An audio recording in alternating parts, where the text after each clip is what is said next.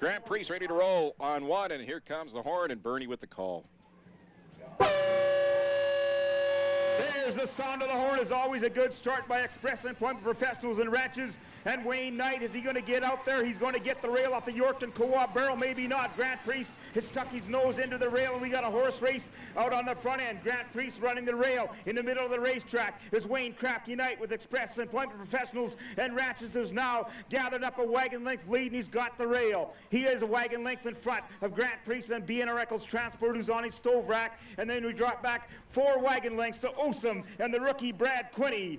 Making a chase right here with Osum, but gathering ground, gathering speed with each and every jump as Express Employment Professionals and Ranches, and Wayne Knight gathers them up around corner number 3. But watch Grant Priest, B&R Eccles Transport, try to make a late charge at him. Here they come. Around the corner and down the lane they come to the Yorkton Dodge finish line.